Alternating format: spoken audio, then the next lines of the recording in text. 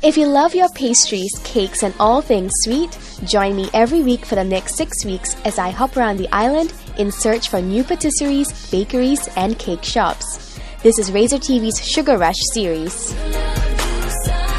This week I head uptown to a pretty little patisserie located at the Lux building just in between the Grand Cafe building and Plaza Singapura. We meet the people behind the business and find out more about how French and Japanese techniques have influenced the way modern cakes are made. Plus, we try out some of the delectable delights offered at One Caramel.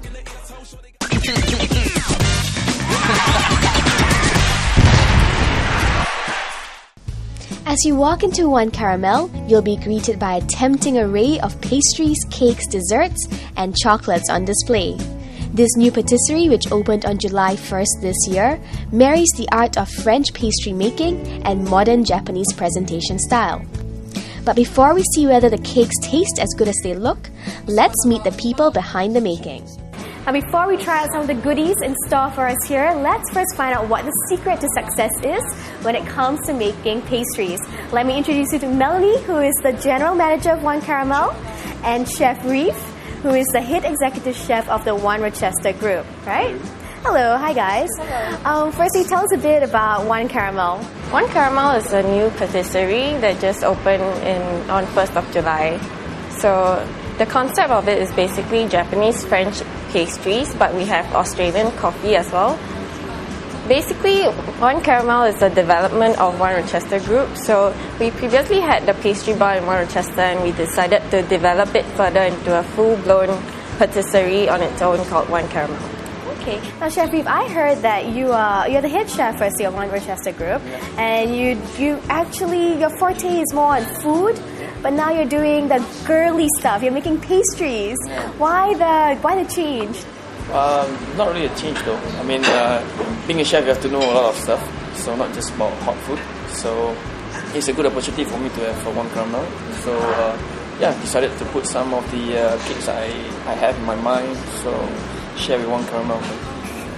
Is it a softer side of you that you're developing here at One Caramel? Yeah, a little bit, not that much. It's alright. Yeah, it's coping well. Okay. Now, I see a lot of pastry shops these days, and they seem to be fusing Japanese and French methods of making pastries.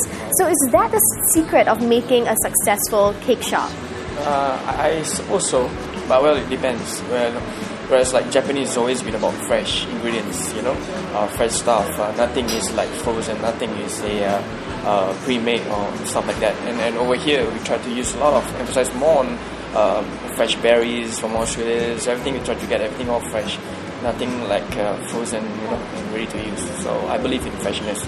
Same goes to my hot stuff. So, and we use our French technique to cook our cake.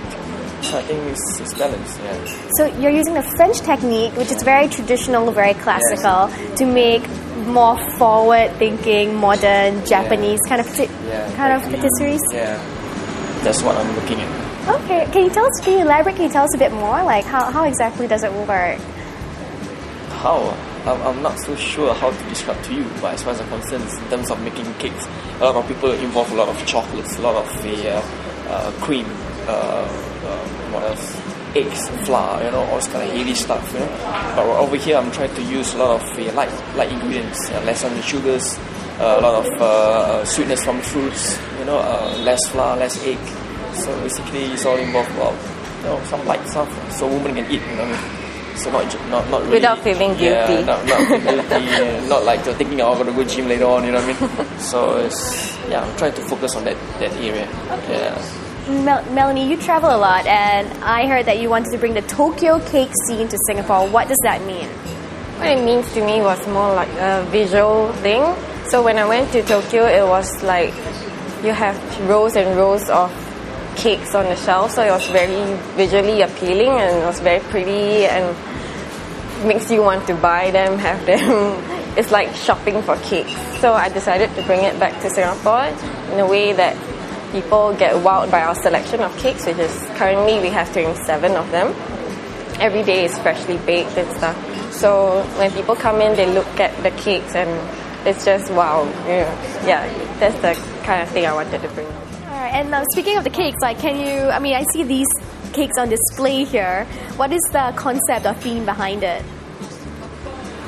Like this one was obviously when I went to Tokyo and just thought about it, and like wedding under a sakura tree, not very possible in Singapore, but we can actually try to put it into the wedding cake. So I obviously cannot execute it, so I need Chef Reef to help me with it. Okay, so how do you exchange your ideas? How does it work?